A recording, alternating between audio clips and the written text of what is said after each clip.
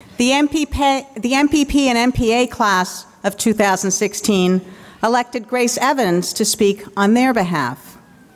Grace earned a bachelor's degree magna cum laude with a double major in mathematics and nonprofit leadership from Slippery Rock University of Pennsylvania. After graduation, she served with AmeriCorps, working with at-risk youth in Pittsburgh, and as a fellow in public affairs with the Coro Center for Civic Leadership. Here at the Ford School, Grace co-organized the annual Joint Student Conference with the University of Toronto's School of Public Policy and Governance. She completed her internship last summer in the Deputy Mayor's Office for Economic Policy, Planning, and Strategy in the city of Detroit. And in June, she'll join Harvard's Government Performance Lab as an innovation fellow advising state government leaders in Providence, Rhode Island. Grace, it is now a pleasure to welcome you to the podium.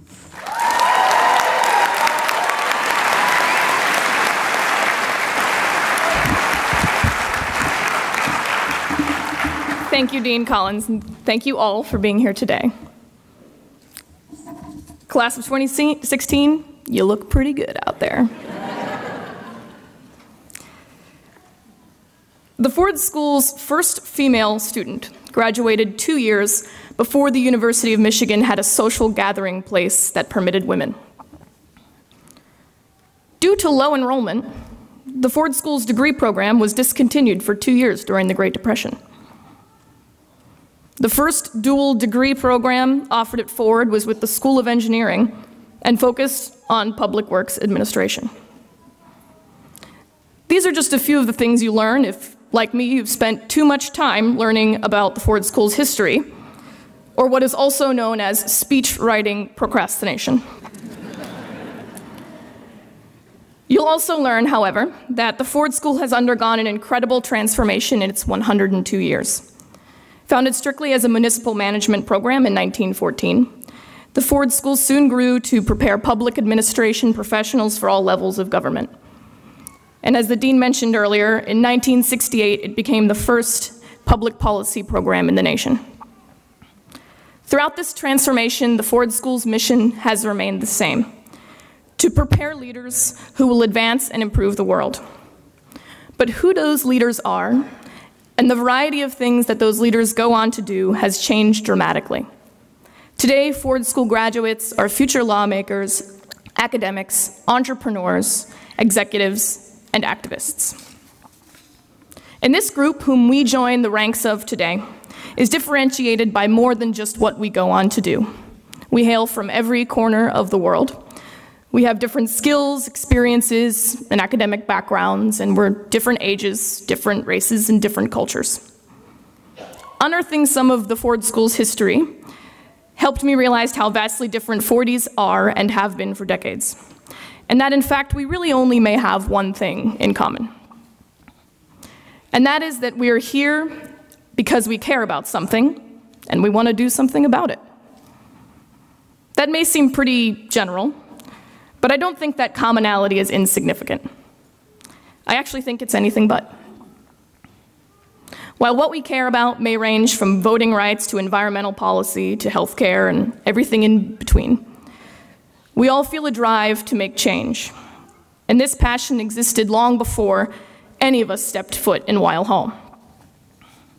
This became apparent to me during my first semester when I met classmate Brenda Duvers. I mean, she was kind of cool. She seemed like a pretty interesting and intelligent person, but later I learned that prior to relocating to Ann Arbor, she co-founded Young Love, a Botswana-based nonprofit that connects young people to life-saving sexual health information. And throughout my time at Ford, I've been continually reminded of the passion of my peers. A few months into our first year, while many of my peers and I were struggling to find balance between classwork, internship searching, and staying plugged into what was happening out there in the real world. But then there are also people like Pete Haviland-Ejua.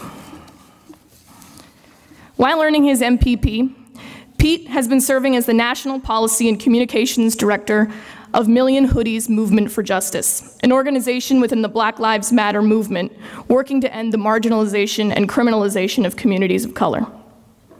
Can we clap for that?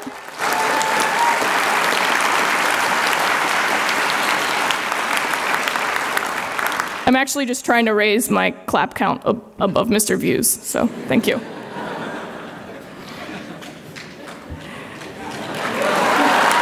that's right. All right. I think that's 4. Okay. And while our time at the Ford School has ended, alumni from the class of 2016 will go on to pursue their passion just like each class before us. Meg Blair, also out there in the crowd somewhere, is pursuing hers by launching a new organization that aims to tackle issues with school readiness through a game-based application. Now, I know the methodology I used to select the few people I've highlighted did not yield a representative sample in the technical sense. But I can assure you that you can pluck any 3 40s from the bunch, and you'll be equally impressed by their hard work and dedication.